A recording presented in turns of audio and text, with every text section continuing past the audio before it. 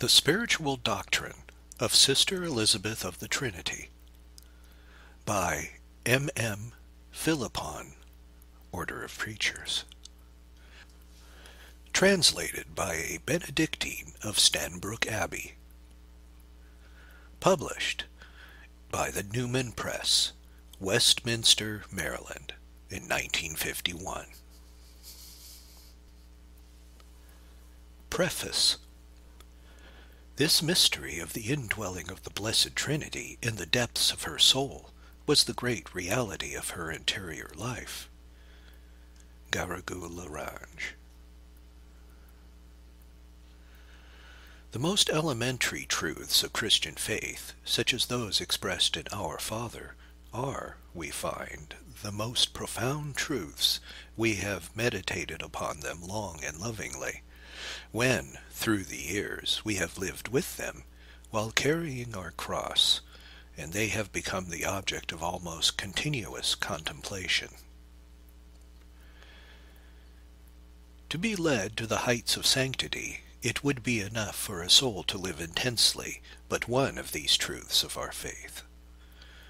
One of the most important of these truths is that of the special presence of God in the souls of the just, according to the words of our Lord, "If anyone love me, he will keep my word, and my Father will love him, and we will come to him and make our abode with him." John 14:23. By these words, and by the promise of the Holy Spirit, Christ taught us the most fundamental vocation of every baptized soul is to live in fellowship with the very persons of the Blessed Trinity. Hence, according to St. Thomas's frequently repeated words, the Christian life here on earth is, in a sense, eternal life begun. The grace of baptism makes us truly partakers of the divine nature, even as it subsists in the bosom of the Trinity. God has so loved us in his Son as to will to make us share in the very principle of his intimate life, the principle of the immediate vision he has of himself, which he communicates to the Word and to the Holy Ghost. Thus the just enter into the family of God, and into the life cycle of the Trinity. Living faith, enlightened by the gift of wisdom, assimilates them to the light of the Word. Infused charity assimilates them to the Holy Spirit. In them the Father begets his Word. In them the Father and Son breathe the personal love that unites them. In each of them the Trinity dwells, whole and entire, as in a living temple. Here below it dwells as in a darkened temple, but in heaven in a light that knows no shadow, and in an unchanging love. The servant of God, Elizabeth of the Trinity, was one of those enlightened and heroic souls able to cling to one of these great truths, which are both the simplest and the most important, and, beneath the appearance of an ordinary life, to find therein the secret of a very close union with God. This mystery of the indwelling of the Blessed Trinity in the depths of her soul was the great reality of her interior life. As she herself said, "The Trinity, there is our dwelling home, the Father's house that we must never leave. It seems to me that I have found my heaven on earth, for heaven is God, and God is in my soul. On the day I understood that, everything became clear to me." Obviously, the foundation of this supernatural life is the practice of the theological virtues. Faith is supernatural light through which we receive the revelation of this divine world. Our hope, upheld by the omnipotence of God, whose hand is ever stretched out to help us, enables us to tend surely towards eternal happiness. Charity establishes us permanently in the friendship and fellowship of the divine persons, according to the teaching of St. John the Evangelist. God is charity, and when he that abideth in charity abideth in God, and God in him. 1 John 4:16. In essence, there is but one supernatural life. It begins on earth with our baptism, and it will reach its full development in heaven with the vision of God face to face. Faith is the root of all this new activity. It is the substance, the principle, the germ of things hoped for, things which we shall one day behold unveiled. The least light of faith is thus infinitely superior to the natural intuitions of the greatest genius and the highest angel. It belongs to the same essentially supernatural order as the beatific vision. Living faith, enlightened by the gifts of understanding and wisdom, is, accordingly, the only light proportionate to this life of intimate communion with the divine persons. Hence, above all else, Sister Élisabeth of the Trinity stands before us as a soul in faith, living in ever more perfect communion with the invisible world, while, under the hand of God, sense and spirit were being purified through the events of her daily life. Like a true daughter of St. John of the Cross, she was aware of the primary importance of faith in the supernatural life. In order to draw near to God, she wrote, we must believe. Faith is the substance of things hoped for, and the evidence of things that appear not. St. John of the Cross says that it serves us as feet to go to God, that it is in possession of an obscure manner. It alone can give us real light upon him whom we love. Our soul should choose it by means of watching the blessed union. Without neglecting the practice of the moral virtues, she was seen to apply herself more and more to the interior activity of the theological virtues. My only practice is to enter into myself and lose myself in those who are there. The perfect flowering of faith, hope, and charity demands special assistance from God, and it is precisely by an increasingly predominant activity of the gifts of the Holy Ghost that the mystical life is characterized. Although the theological virtues are actually superior to the gifts that accompany them, they receive a new perfection from the gifts, just as a tree is more perfect with its fruit than without it. According to St. Thomas, a soul that only imperfectly possesses a principle of action cannot act as it should unless it is helped by a higher agent. In the spiritual life, the beginner needs the guidance of an experienced master, just as a student of medicine or surgery needs the direction of his professor. Now, by means of the theological and moral virtues, the just man as yet possesses only imperfectly this divine life of grace, which introduces him into the family of the Trinity. Hence, the divine persons must themselves come to his aid. According to St. Paul's words to the Romans, whoever is led by the Spirit of God, they are the sons of God. Romans 8:14. He must live not in the manner of a human creature, but in God's manner, in the intimacy of the divine persons, in order that he may be perfect as the Heavenly Father is perfect. How is anyone to judge of all things, both human and divine, after the manner of God himself, unless divine knowledge and wisdom are specially imparted to him? In the midst of the frequently insoluble situations of human life, How is he to make a swift decision that will coincide with the plan of divine providence, without a special operation of the gift of counsel? Finally, how is he to remain immutably attached to the divine will amid the difficulties, at times terrible difficulties, of life, without the special assistance of the divine fortitude itself, which alone can triumph over all the powers of evil? In the manifestation of these gifts of the Holy Ghost in the world of souls, however, the greatest variety is apparent, according to the circumstances in which God places them and according to their mission. The intellectual gifts are more readily discerned in some souls, in others the gifts of fear, piety, and fortitude.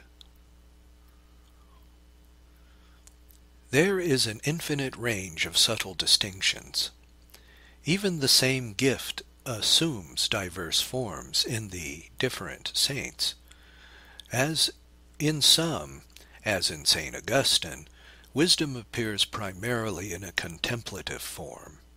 In others, as in St. Vincent de Paul, it appears as a practical form, wholly given to the works of mercy.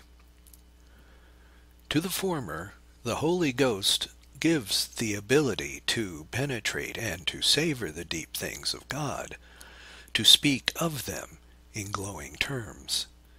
He makes the latter see, as in a diffused light, the suffering members of Christ, and means by which they may work effectively for their salvations.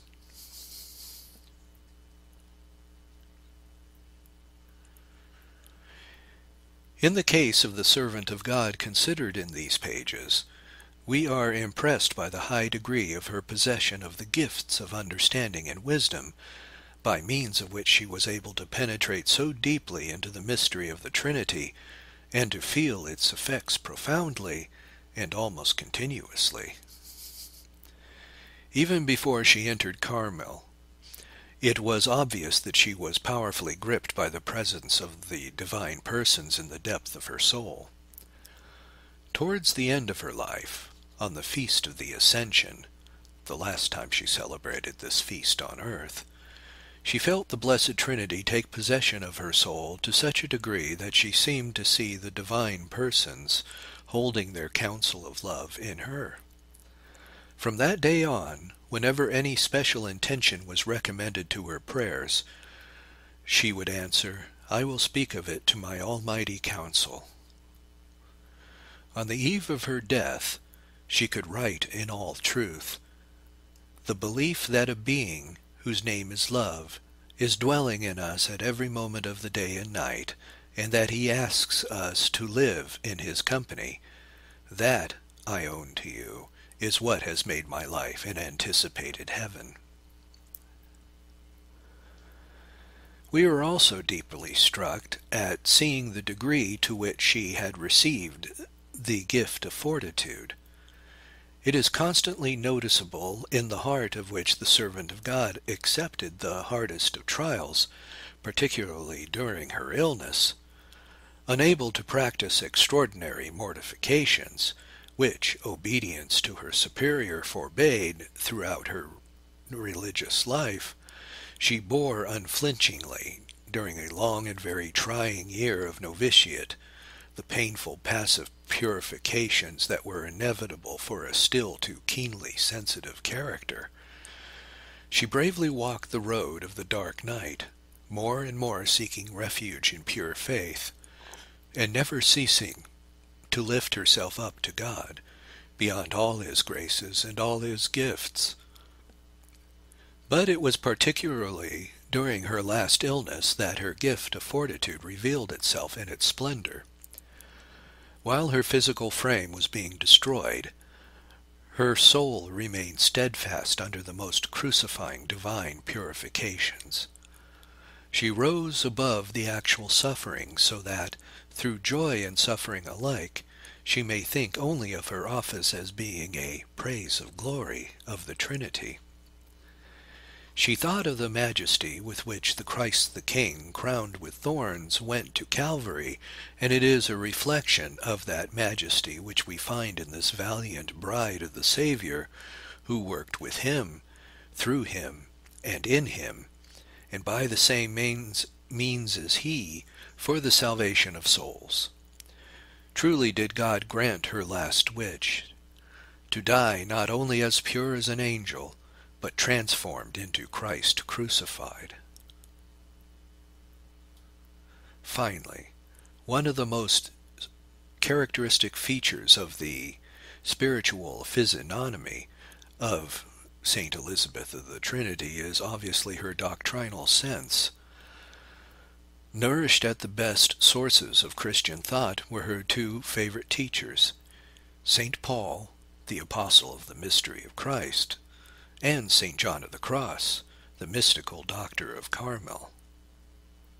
Without being a theologian in the formal sense of the word, yet, like a true daughter of St. Teresa, she had a taste for solid doctrine, which she made the substantial food of her interior life, delighting to ponder the great truths of faith in silence and prayer under the light of life, which increases us as we grow in love of God and of souls. Hence, the author's task was twofold. First, to set forth, in the light of the guiding principles of mystical theology, the essential movements of this contemplative soul, and to distinguish the fundamental truths by which the servant of God lived, according to her special grace, under a Carmelite form. Secondly, after having noted the principal stages of her ascension, to bring out the points of doctrine which particularly nourished her spiritual life, that is, the excesses of silence, the indwelling of the Trinity, the praise of glory, conformity to Christ, and her very personal devotion to Our Lady of the Incarnation, the operation of the gifts of the Holy Spirit in her, and finally the profound meaning of her celebrated prayer to the Holy Trinity of her mission. Father Marie-Michel Philippon wrote these pages after long meditation on the life and writings of Saint Elizabeth of the Trinity. For several years he had been truly penetrated with them, and he sought to explain them in the light of the principles of theology as formulated by St. Thomas and applied to the direction of contemplative souls by St. John of the Cross. He has fulfilled his task with both reverence and a sense of doctrine that altogether made it possible for him to combine supernatural enthusiasm with a right moderation, a balance difficult to maintain, especially in cases where the servant of God was called upon to practice simultaneously virtues that appear contrary to one another, fortitude and gentleness, prudence and simplicity, compassion for the erring and sinners, and ardent zeal for the glory of God. The reader will draw great profit from this clear-sighted and profound study, which concretely and vividly reveals the theology of the grace of the virtue of gifts by displaying the riches it contains. May the Blessed Trinity find in this book a new ray of glory, and may those who read it draw from it the true humility that is so closely connected with the theological virtues, which, in turn, reveal to us the meaning of the higher things. So many poor human beings, made for eternal life and the fellowship of divine persons, drag out their lives in the sterile, restless activity of a topsy-turvy world. God grant that some of them may find in these pages the bearings to chart their course, and to regain the right road which leads to union with God, to the light of life, which enlightens everything from on high, by showing us the one thing necessary, the end for which we are destined. Father Reginald Garrigou Lagrange, Order of Preachers. From Rome, the Angelico, July 12, 1937.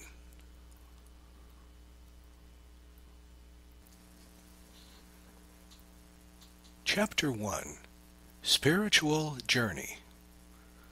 A Carmelite, and everything she bears the mark of this predestination.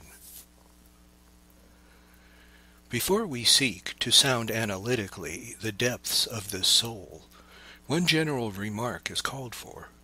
Élisabeth of the Trinity became a saint only after 11 years of struggle and constant retouching of details. Even after she had entered Carmel and had spent several years of silently faithful religious life, it remained for her to undergo, at the hands of God, those purifications by which he brings heroic souls to the unchanging peace of this transforming union, above all joy and all suffering.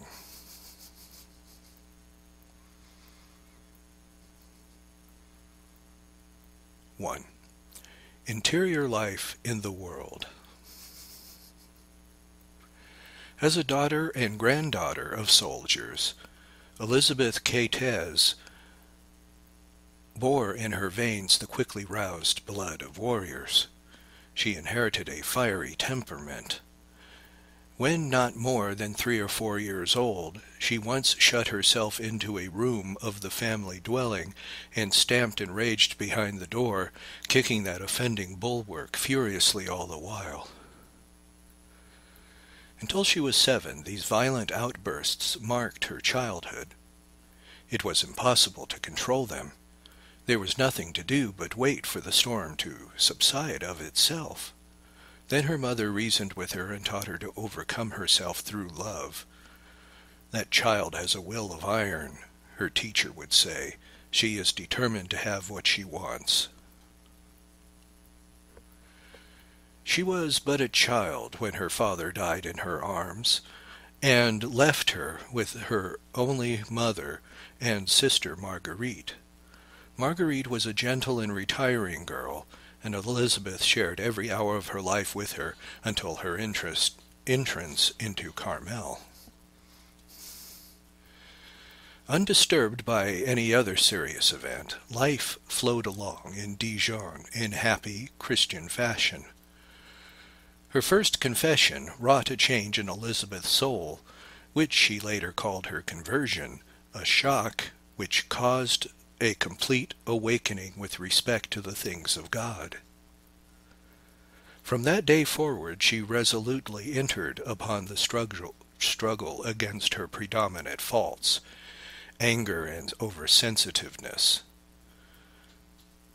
This hard phase of spiritual warfare was to last until she was 18. The priest who prepared her for her first communion knew her well, and told an intimate friend of her mother, "With her temperament, Élisabeth Catez will either be a saint or a demon." This first contact with Jesus, hidden in the host, was decisive. In the depths of her soul she heard his voice. The Master took possession of her heart so completely that thenceforth her one desire was to give her life to him. To the astonishment of those around her, a sudden and profound change took place in Élisabeth, and she began to make great strides towards that calm self-command which was soon to characterize her. One day, after Holy Communion, she seemed to hear the word Carmel spoken in her soul. She understood. She was only 14 when, on another occasion, during her Thanksgiving, she heard an interior call from the Master, and she instantly made a vow of virginity in order to belong to him alone. She was to die faithful to that vow and as pure as a lily. Her poems, written between the ages of 14 and 19, speak only the names of her beloved Jesus, her heavenly mother Mary, her angel guardian, the saints, and Joan of Arc, the maid whom none can dishonor. Carmel had a particularly irresistible fascination for her, and her verses sing the praises of the externals of the Carmelite, the coarse serge habit, the white veil, the cheap wooden rosary, the hair shirt chastising the flesh, and, lastly, the ring worn by the bride of Christ. As she lived very near her dear Carmel, she often went to the balcony of her room, sadly dreaming, and gazed long and fixedly at the monastery. Everything spoke to her heart. The chapel hiding the master of her life, the ringing of the Angelus, the knell for the dead, the cells with their tiny windows, the poor furniture, where the nuns rested after a long day of redemptive prayer. She was 17 and longed for the realization of her dream, still so remote.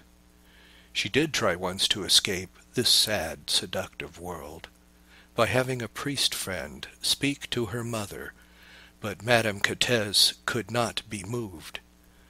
So, in prayer, Élisabeth confidently awaited God's hour. After that attempt, she was claimed by a constant round of amusements and parties, which Madame Catez quietly urged her to take part.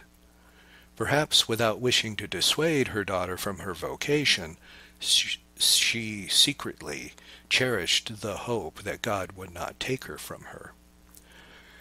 Nor did Élisabeth need to be urged. It was enough for her that her mother wished it. She went everywhere and apparently always enjoyed herself. She never seemed the least bit bored, is the constant refrain of those who knew her. No one could have guessed that Élisabeth was the future Carmelite, whose intense interior life, wholly hidden within herself in Christ, was to bring to the unchanging Trinity a most moving testimony of silence and recollection. She made a beautiful figure, always simply but irreproachably dressed, and she received several offers of marriage. Typically, she bought new gloves for one of her last evening affairs, not wishing anyone to suspect her departure.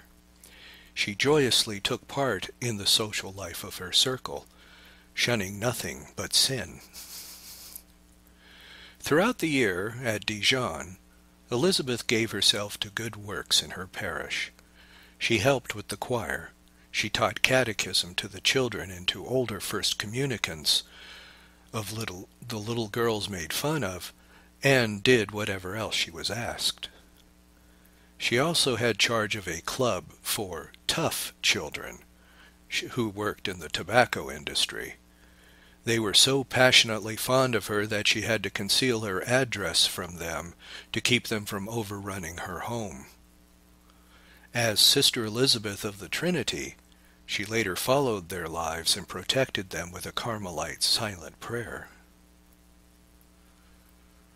With exquisite tact, Élisabeth was at home with everyone, everywhere. She loved childhood because of its innocence, and God granted her a wonderful gift of interesting youngsters. At parties for the family and friends, she sometimes had as many as 40 children around her. She liked to get up tableaux, particularly of Jesus in the midst of the doctors, and we find her dressing up her little company and teaching it how to act. She herself wrote both script and music for the plays, and she was especially clever at arranging children's dances. Finally, when all the excitement of the play had died down, the chairs would be set out in the garden, and she would read to them for a while. All ears, they listened to Patera. Sometimes they teased her to join in their games, and she would smilingly give in. During the month of May, the little group she took to church used to make her stay in the back, as near the door as possible. And scarcely was the tabernacle closed than we would drag her off for a walk. Then she would make up wonderful stories to tell us. Élisabeth Catez always fitted into every mood. Let us remember this characteristic. In the cloister, as in the world, Élisabeth of the Trinity tried not to seem different from others. With the rest, she appreciated the good tarts made by Francine, the best cook in Dijon, and laughed gaily at the heavy dinners typical of the south of France, which filled them to the bursting point for 3 days after. As the summer holidays came round, the family always left Dijon and went on long journeys. Thus Élisabeth visited Switzerland, the Alps, the Jura, the Vosges, the Pyrenees, and a considerable portion of France.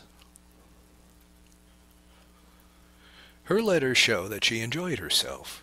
She was made much of in the whirling round of visits to relatives and friends, and became strongly attached to a few chosen friends. More often, however, she seemed simply to mingle in the groups of girls of her own age, having, from motives both of charity and good breeding, a happy companionship with all. Our stay at Tarbes had been nothing but a long succession of pleasures, afternoon dances and musicales, country excursions, one after the other. The people at Tarbes are delightful. I have come to know a number of girls, each more charming than the rest. When X, who is a very good musician, and I were together, we never left the piano, and all music shops in Tarbes could not keep us supplied with pieces to play at sight.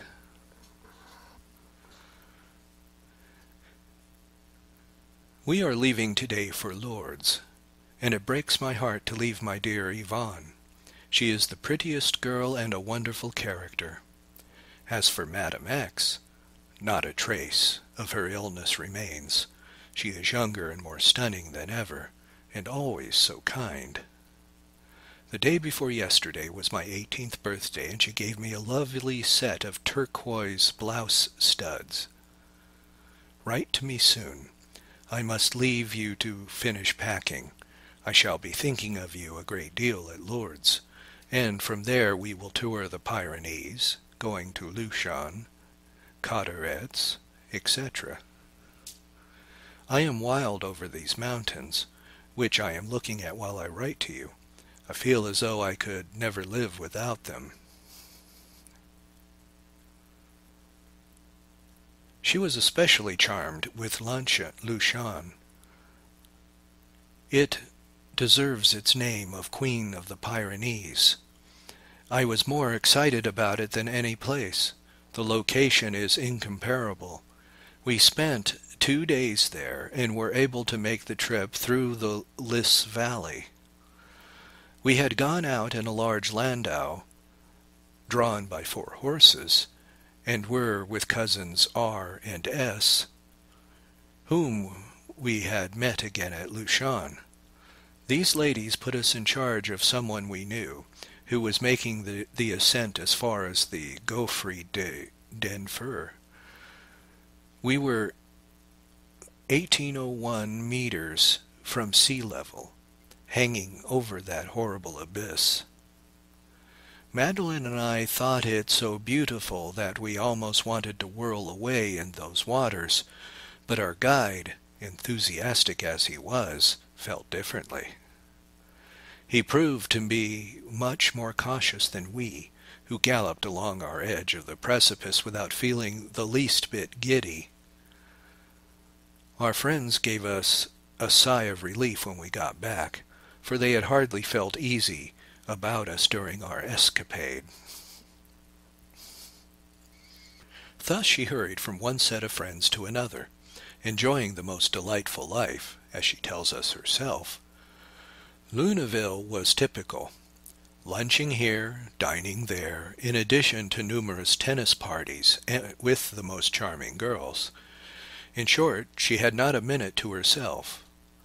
On the 14th of July she was present at a review at the Champ de Mars because of her family's close relationships in military circles.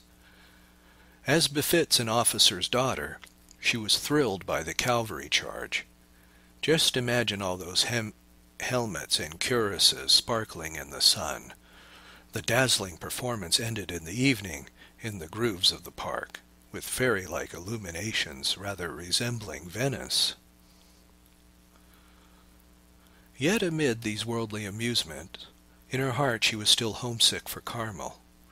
As soon as the guests had left, without the slightest effort, Élisabeth was back again with the Lord she had never left. At Tarbes, in order to escape for a moment from the noisy gaiety, she took refuge in the Carmelite convent that the out-sister found her kneeling by the grill in the parlor. Gladly she would have kissed every wall in that house of God. Lourdes was close by, and for 3 days she buried herself in recollection near Our Lady of the Rock. Holidays and social gaieties easily dropped from her mind. Wrapped in prayer, she remained motionless for a long time before the grotto, beseeching Mary Immaculate to keep her pure in her own image and offering herself as a victim for sinners. Nothing could distract from her Lord. Later on, when from her Carmel at Dijon, she would write this postscript in a letter to her mother. Do not forget to make your meditation on Friday when you are on the train. It is a very good opportunity, as I remember. She spoke from experience. Likewise, the earthly riches of the great city she visited left her indifferent. For her, Marseille meant Notre-Dame de la Garde, and Lyons only 4 Veries. At Paris, to which she had gone with her mother and sister for the great exposition of 1900, only 2 things really interested her: Montmartre and Our Lady of Victories. We went to the exhibition twice. It is very fine, but I detest the noise and the crowd. Marguerite laughed at me and declared that I was like somebody just returned from the Congo. During this period of her life, her generous watchword was agendo contra. A note in her diary, made when she was 19, reads, Today I had the joy of offering Jesus several sacrifices over my dominant fault, but how much they cost me. I recognize my weakness there. When I receive an unjust reproof, I feel as though the blood is boiling in my veins. My whole being rises in revolt. But Jesus was with me. Deep down in my heart I heard his voice, and then I was ready to bear anything for love of him. In order to find out whether she was really advancing in the way of perfection, she kept a little notebook in which every evening she marked down her victories and defeats. Élisabeth tried to fast without her mother's knowledge, but the watchful Madame Catez discovered the fact in a few days and scolded her severely. Once more Élisabeth obeyed. God did not will to lead her by the way of the great mortification of the saints. It was to be the same throughout her life at Carmel. The silent Trinity expected another kind of homage from her. Since I can impose almost no sufferings on myself, I must accept the realization that this physical suffering is only a means, albeit an excellent one, of attaining to interior mortification and complete detachment from self. O Jesus, my life, my love, my bridegroom, help me. It is absolutely necessary for me to reach that stage at which I may always and in all things do the contrary of my own will. God could not wait long to reward Élisabeth's continual efforts to triumph over her nature by secret touches of his grace. The ascetic life leads to the mystical life and constitutes its necessary safeguard. With her usual good sense, St. Teresa said, "Delicate living and prayer do not go together." All this is quite normal. The living flame of love presupposes the painful ascent of Mount Carmel, with its dark nights and active and passive purification such as to make the most resolute tremble. We are too prone also to forget the long contemplative ecstasies of the author of the spiritual exercises in his cell at Rome, where the enraptured Ignatius murmured over and over again, O Beata Trinitas. We need not deny absolutely diversities of tendencies in spiritual paths, but the scriptural truth includes all these shades, and saints of all schools meet at a point beyond them all. At the summit, they were all transformed into Christ, identified with the beatitude of the crucified. The spiritual combat against her faults and the triumph over her natural temperament led Élisabeth Catez to the first manifestations of those mystical graces which were to transform her life. At first slowly, and by successive touches as though step by step, then from the time of her religious profession, by a calm and continuous motion, finally in the last phase, the 6 months spent in the infirmary, by giant strides lifting her to the loftiest heights of transforming union. She did not become aware of these first divine touches, received during the course of a retreat in January 1899, until several months later, when she was reading the works of St. Teresa. Her diary account of the matter is one of the greatest importance in the history of her spiritual life. It marks her entrance into the mystical way after a hard spiritual struggle which lasted more than 11 years, which, in fact, was never to end. At present I am reading St. Teresa's Way of Perfection. I find it tremendously interesting, and it is doing me a great deal of good. St. Teresa speaks so well about prayer and interior mortification, that mortification which, with God's help, I am determined to reach. Since I cannot for the present impose great sufferings upon myself, I can at least immolate my will at every moment of the day. Prayer. How I love the way St. Teresa handles the subject. When she speaks of contemplation, that degree of prayer wherein God does everything and we do nothing, wherein he unites our souls to himself so intimately that it is no longer we who live but God living in us. Oh, I recognize there the moments of sublime rapture to which the Master deigned to raise me so often during that retreat, as he has done since then. What can I render to him for such great benefits?